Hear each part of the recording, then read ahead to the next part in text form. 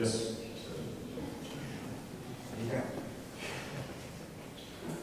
Mike, I can't talk rather loud, but I'll just use the mic instead. We want a jobs bill. Okay, why don't we just take and cut some of the regulations we have and let the business do the business, and we will have jobs. That's one thing. Okay, why don't we quit spending or wasting money appointing in I'm just one little guy out here, but I have a rental, and I'm just going to give you a quick example, the best I can, that I have a young lady that came in and wanted to rent one of my places. She had 2 children. She had good wages, good job. I talked to the people. They said they're very happy with her. I let her come in and I rented the place to her. Soon after that, she quit working and went on housing gig, pays me now. Housing pays me. She has 2 children. She decided to have another. She doesn't have a husband. And so she has a 3rd child.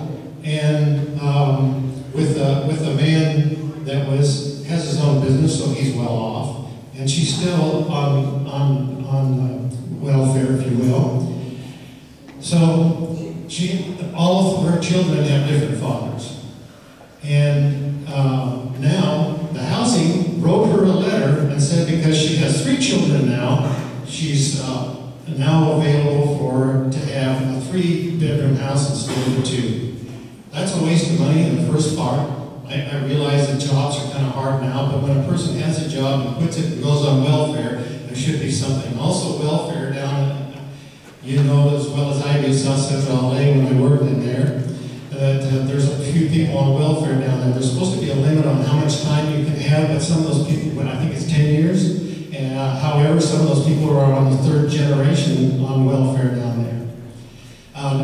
Just an offshoot from this, if you have, or some of your people can help us, there's a ferry out here called the goes across Ketch Slough that we've paid millions of dollars for. It's brand new and within the last year, and it's broken down about more than it's running. It's about Caltrans, and it's been off for about 3 years now. We have no fire service, we have no police department.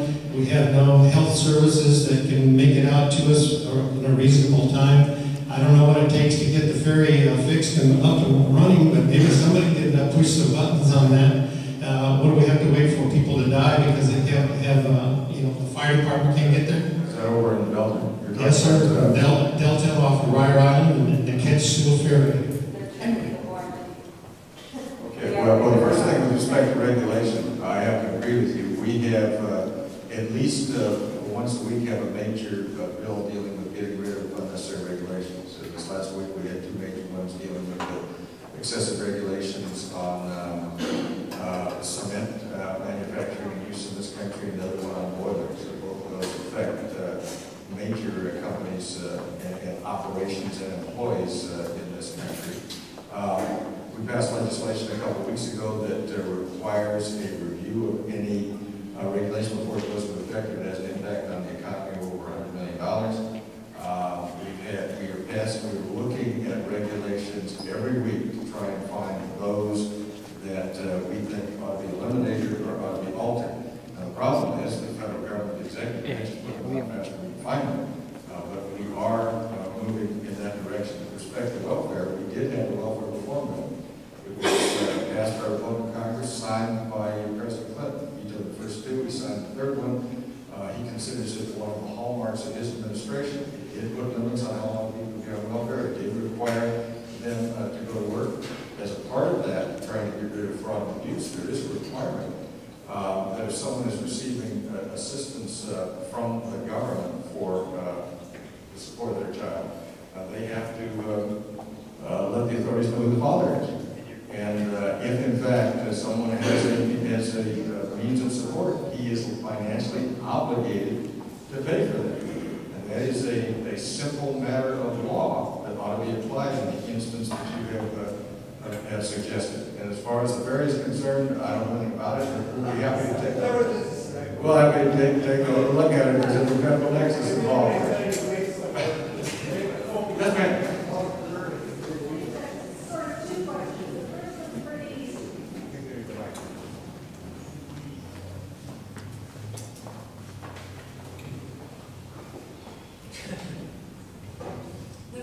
is pretty easy.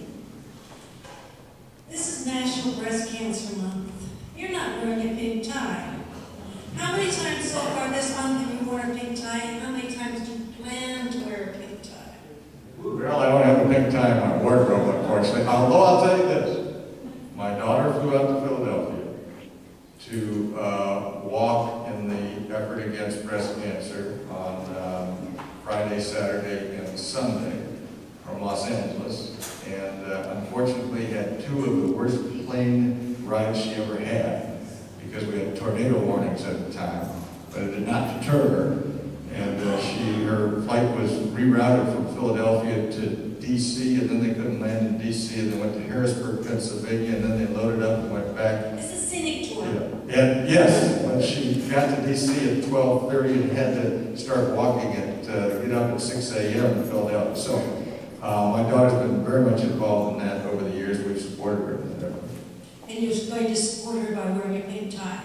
Well, maybe a pink ribbon. I'm not sure about a pink tie. The other question is, during the last several decades, we've seen a gradual shift, now gaining momentum, and now gained so much momentum that the income and wealth disparity between the top 1% of the population and the rest of us is the laughing stock of Europe and most other civilized nations. That has happened during a period when there were Republicans who were president, and there were Republicans who were in various leadership roles, there were Democrats in those roles. What do you personally, and what do you recommend in your leadership role, be done to correct that momentum, to correct that tangent, to correct that disparity? It's grossly unfair. Well, first of all, I would say this. I don't know the facts and try to go the best they are. I frankly don't care whether Europe is laughing at us or not, because I don't want to replicate their economy. One of the things that has been positive in marketing our economy over the last number of decades, and I agree with you that disparity has grown over the last few years, and the median income has actually gone down over the last 3.5 years, both of which are very, very worrisome. But if you will look at over the last several decades, with Democrats and Republicans as president, you will find that we had a much more dynamic economy than we had in Europe, meaning that we were creating jobs at a much, wait a second, we were creating jobs at a much faster rate than they were, and we were actually creating enough jobs so that people who wanted to extend their work experience or needed to, there were jobs for them, and we were creating enough jobs for the young people coming on board to have jobs at 19, 20, 21, etc. Europe was not creating jobs at that rate, and therefore the age at which young people were getting in the permanent workforce was being extended further and further. That is not the recipe for an answer to the problem that you articulated, or to the problem of joblessness. That is, in fact, a recipe for disaster. So the question is, how do we recapture the dynamism of our economy, the private economy that is creating jobs, and also allows the middle class not to feel they're either on a treadmill or losing their position. And one of the things is, how do you have our rate of pay, or how do you have the income that goes to our workers keep up with the global economy? Because that is a reality out there. And the fact of the matter is, we have put a lot of obstacles in the way from our private sector to be able to do the kinds of things they need to do to create those jobs and to keep the pay in those jobs up, in a misguided effort at taxation and regulation, which have made us competitively at a disadvantage to any number of countries. And you can laugh all you wish, but that happens to be the fact. And so, as a result, we have not been able to corporations escaping their tax, and it makes no sense to have the highest effective tax rate for corporations in the world, or in the industrialized world, and at the same time give them every incentive to try and avoid paying those taxes. That's why I want to get rid of some of those things that allow them to escape, bring the rates down, that make them competitive, allow them to invest in the United States to create those jobs, and allow us to be more productive vis-a-vis our not adversaries, our competitors. Look, the number of people that are in India, the number of people that are in China far outnumber us, and are always going to outnumber us for God Lord knows how long. So how do we compete with them? We have to surround our workers with the best innovation and technology, which takes capital. That is, people who are willing to invest there. And our laws right now work against that, so that our investors are not doing it. And so that's how you bring it up. You can't magically pass a law and say, we're going to get rid of the disparity between rich and the middle class. It doesn't work that way. You've got to see how the economy works. You have to do how the economy works and see if it will work that way. If you tax every millionaire in America at 100% of their income, it would pay for the operation of the federal government for 4 months or less. It isn't going to work. So as much as we like to say, we just tax somebody else, it's going to work, it's not going to. We have to raise the entire economy. John Kennedy said it very well. He said, a rising tide lifts all boats. That is what we need to do, it seems to me, in our economy. So, anyway, it's